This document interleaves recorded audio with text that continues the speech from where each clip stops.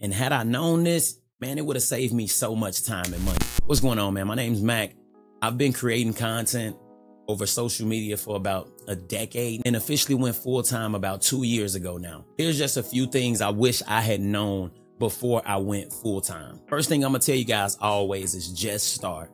Realistically, I should be about an extra 2 or 3 years into the game, but I've wasted so much time because I wanted to be so perfect here or so perfect, best this, best that. I don't have time, which was complete BS, because we all know if you really want to do something, you will create the time for it. I was just being lazy and justifying it with crazy things in my mind. The only way you're going to get better at this thing or anything else is by doing it. So me not starting really, set me back. Had to do a lot of learning and some more stuff. You could watch hundreds of thousands of videos about how to shoot a basketball, but at some point you got to get some shots up. Another thing I wish I had known, man, was you don't get to pick when it's your time. You could spend all this time on a video, from making the thumbnail, planning out the script, all of these hours recording, and feel like, man, I put in all this hard work. I deserve millions of views. Wrong. Nobody owes you anything. Nobody cares about how much work you put into this video. Most thing they care about is, what is this video doing for me? But it's up to you to keep grinding and keep putting in that work,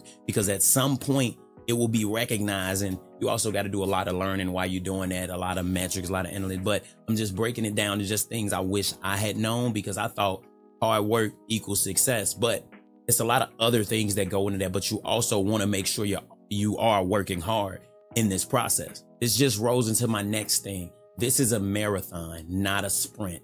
You probably think this easy, don't you?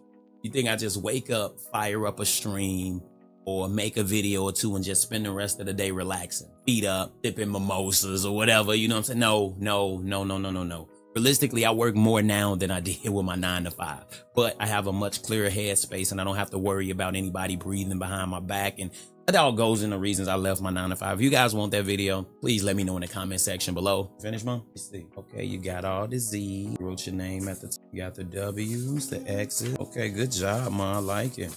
All right, be ready for your test on Monday.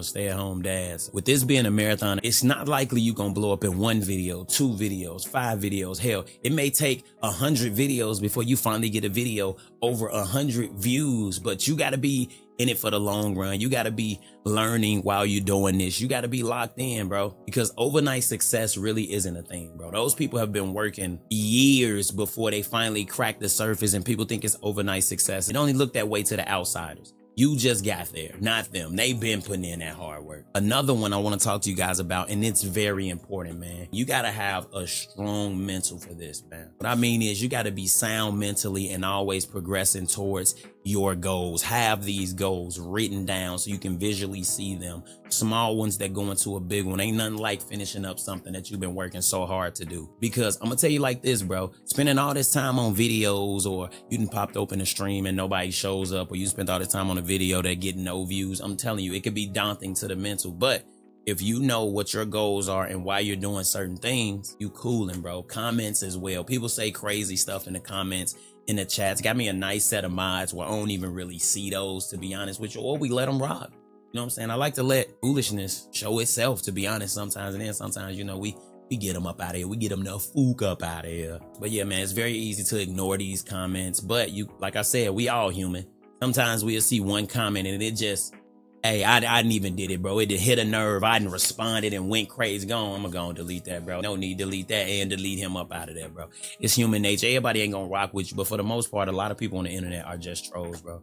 These be grown men. These be kids. These be people from all over, bro. They just want to get a reaction out of you. Let's not do that. And last but certainly not least, it's more about you than the aesthetics. You don't need all this fancy gear and fancy background, camera, microphone. You don't need all of that to get started on your YouTube journey, man. It's as simple as having a cell phone, and people are more inclined to return and stick around from the way you made them feel, or the value or validation that you gave them, more so than how good the what's name sound, if the video ain't really worth anything. One thing I will say though, you do want a good sounding mic. So check out this video and I'll let you know how to make any mic sound good.